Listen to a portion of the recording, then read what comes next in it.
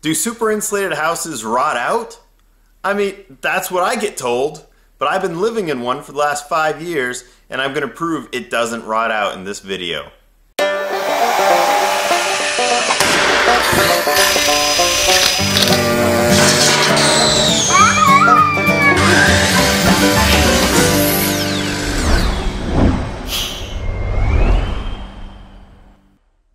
Well, I get a kick out of it. Every time I get into a conversation with somebody who thinks they're a building scientist and they have all these letters after their name, they always tell me that the assembly that I built is gonna rot out.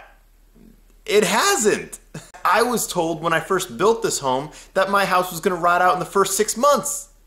Then the 6 month marks pass and everybody tells me 1 year. Well, then that passes. Oh, everybody tells me 2 years. You know what? The house is not gonna rot out. I'm gonna remove the speaker. We're gonna remove the insulation. I'm gonna make a mess in here, and I'll show you the exterior sheathing. All right, let's get to it.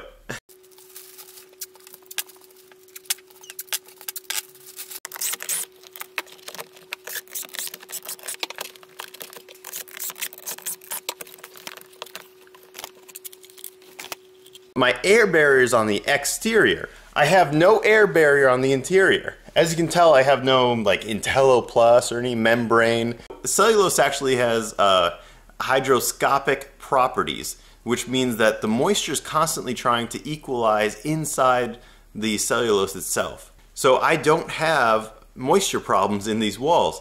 I've actually had my friend Bill Hallstrunk, who's been studying this stuff for decades, come out in past years, and he has probed these walls and no moisture problems.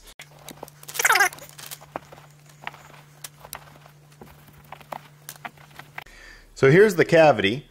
It's all filled with cellulose. This is the exterior 2x6 load-bearing stud wall. Here's the interior 2x4. This is 1/2" CDX plywood, and I actually have Grace brand ice and water shield on the outside of this. So this plane is my air barrier, and that Grace ice and water is actually a vapor barrier on the outside of my stud wall. So this is the condensing surface.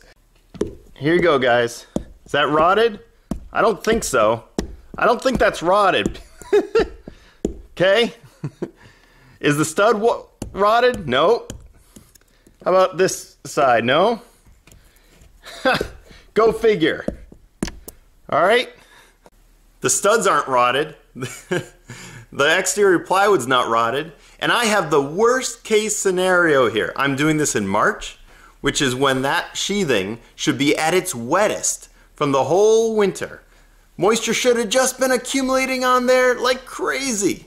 That's what I've been told by people with lots of letters after their name. But hey, it's not.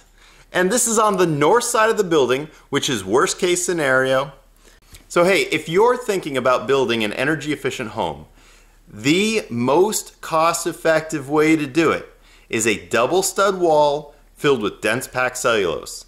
It's way, way more cost effective than exterior foam board or SIPs or ICFs or any of the other crazy stuff. Anybody can do this, but you gotta make sure that the exterior plane is 100% airtight, and I did that.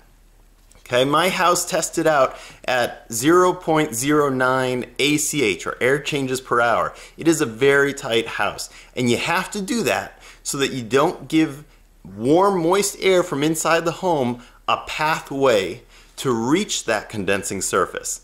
That's what we've done. But you don't need an interior air barrier if you have a really good exterior air barrier. Just one air barrier, people. Keep it simple. And you don't need a vapor barrier on the inside. I don't have one. It works terrific. So just don't get scared off by the big companies selling foam products.